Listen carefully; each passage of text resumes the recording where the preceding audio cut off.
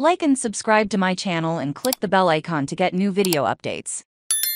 DJ Drama allegedly robbed by Drake fans in Toronto. DJ Drama was allegedly robbed in Toronto, reports 6XBizT. The entertainment company uploaded a clip on Sunday showing three masked men displaying cash and what appears to be the DJ's chains. Later in the video, one of the men shouting at Drake, claiming Drama was slammed for non-control.